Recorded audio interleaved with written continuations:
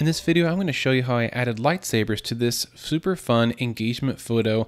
It was at the end of the photo shoot, and I popped out my lightsaber that was 3D printed, and I said, "Hey guys, do you like Star Wars?"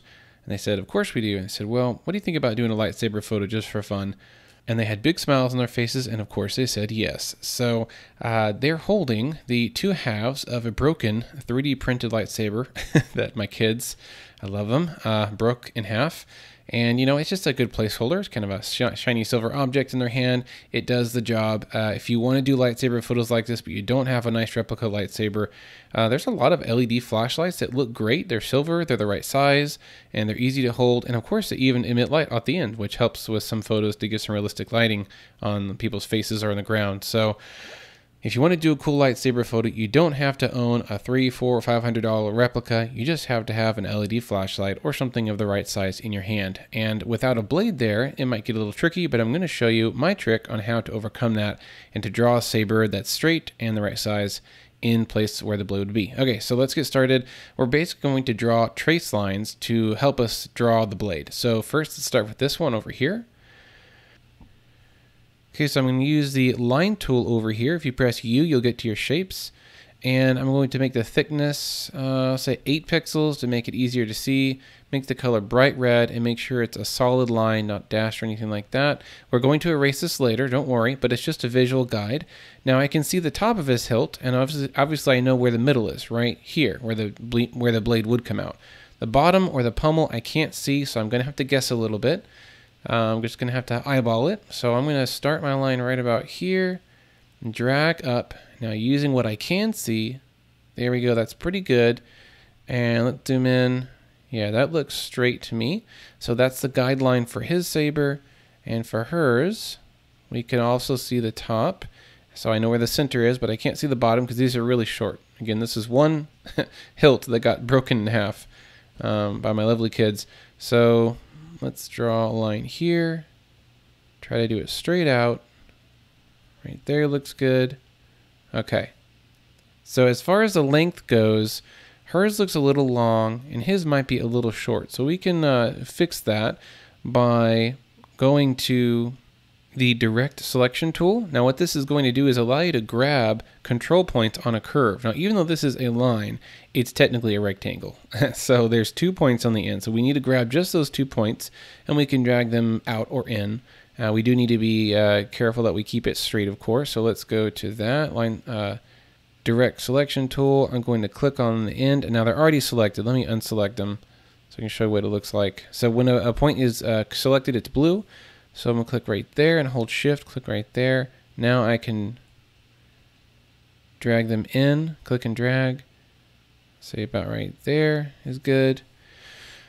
And on his, let's select his shape, which is here. Grab that end and shift that end and then drag it, oops. You can also use your arrow once you have them selected to move them much more exactly. Yeah, I think that's good right there. Okay, so we got our guidelines, and she wanted hers to be green, and he wanted his to be yellow. So I'm going to do that again. And let's make our layer for her saber. I'm just going to call it her saber. Click B for brush. I'm going to use a Photoshop brush that allows you to control the hardness. So we don't want a pure hard saber blade, but we also don't want it to be soft and blurry. We want it to be maybe let's try 80%. Let's see what 80 looks like. Press D to make your foreground and background colors black and white, and then press X to invert them in case you need to. Now we've got a pure white brush, so you can paint. There we go. And let's make the blade about as thick as the opening hole there. So a little bit thicker right there. I think that's a good thickness right there. Okay, so here's a nice trick. You can hold shift to draw a perfectly straight line with brush. So what you do is first you draw point A, which is the emitter where the saber comes out. And don't worry, I know we're coloring over her. We'll fix that later. So do one dot right there. Hold shift and draw at the end of the line. There we go. Cool. So shift basically connects point A with point B. Perfectly straight line. And you don't have to do anything tedious. Now let's make his layer. Make a new layer. Call it his saber. Again, we're going to draw right in the middle, and I need to shrink my brush down just one one notch. There we go. So click right in the middle and then hold shift and click at the end of the red line. There we go. Great. So now we can get rid of our guidelines, which are these shape layers. I don't know why there's 3 of them. Just do that.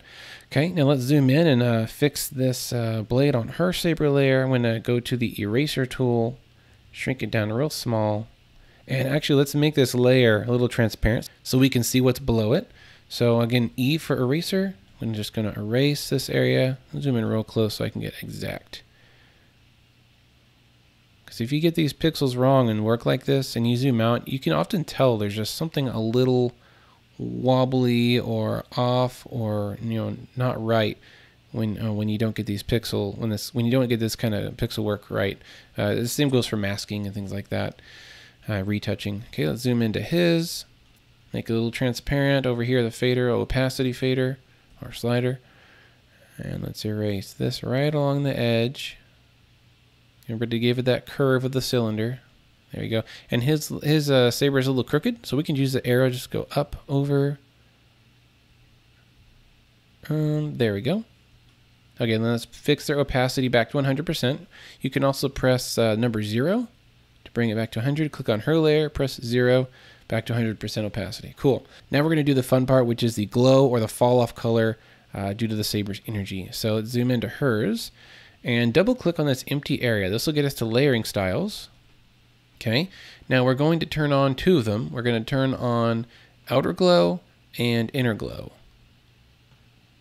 Okay, so outer glow, I used this recently for a different lightsaber, so my colors are already set for red, but let's change it to green. So just click on this color, change it to pure bright green, and as far as the settings, we want the blend mode to be on screen. Opacity, usually want to be 100%, but sometimes you need to turn it down a little bit if it's a bit much.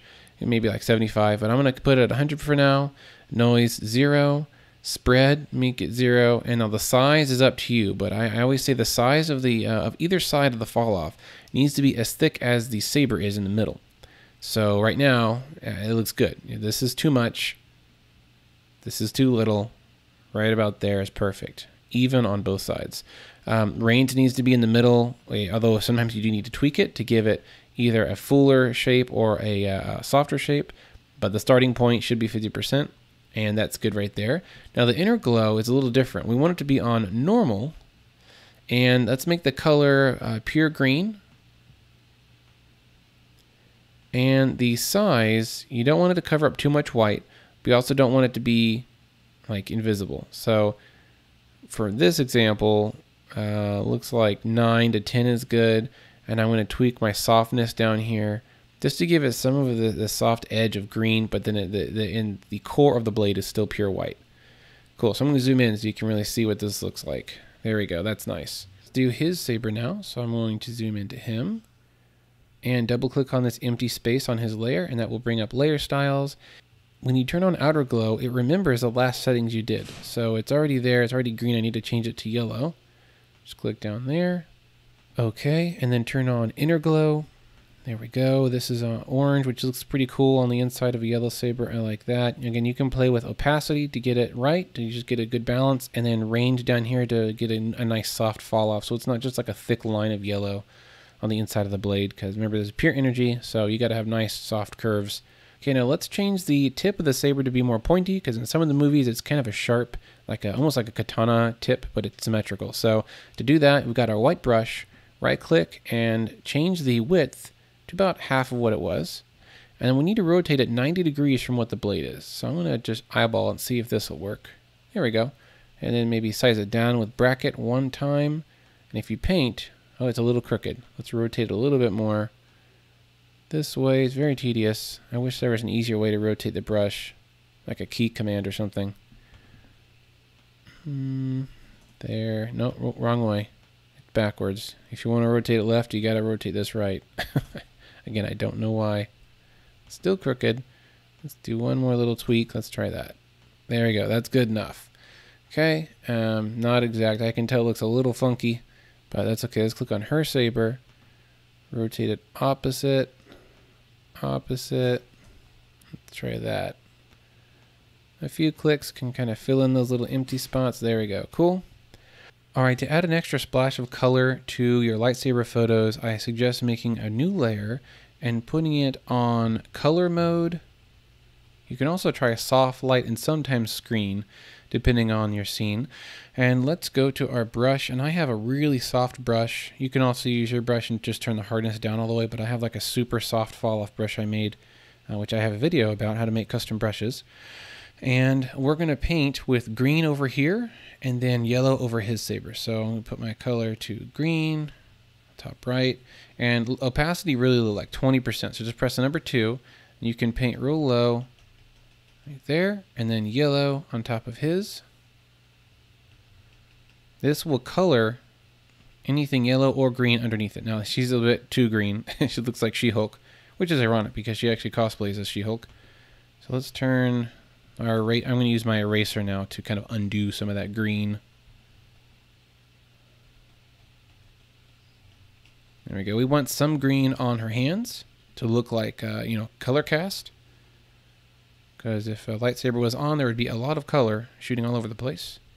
Now let's make another layer, set it to soft light, and I'm going to use gradients this time. So paint bucket and then gradient tool. I'm going to use a circle gradient, and I've already got their colors kind of set up here. I'm going to make this one actually green. There we go. So this color is going from yellow to green, and I'm just going to draw it over the whole thing. There we go. So that's too much. I'm going to move it over a little bit. Oh, it's radial. Let's do a linear gradient. There we go. And turn that layer way down. It's just adding a little splash of color. If you turn it on and off, it's kind of like a color grading trick to add some extra color that you want, and it'll start to overpower the opposite colors. Other steps that I would do to enhance this photo would be, of course, to add some sparks and some overlays, a little bit of fog behind them or in front of them. But this isn't truly a Star Wars photo, so maybe I just want to leave it here and not go too crazy with it. You could also do some dodge and burning to their bodies to add extra light on their fronts and make shadows on the bottom parts where the lightsaber would be casting a shadow.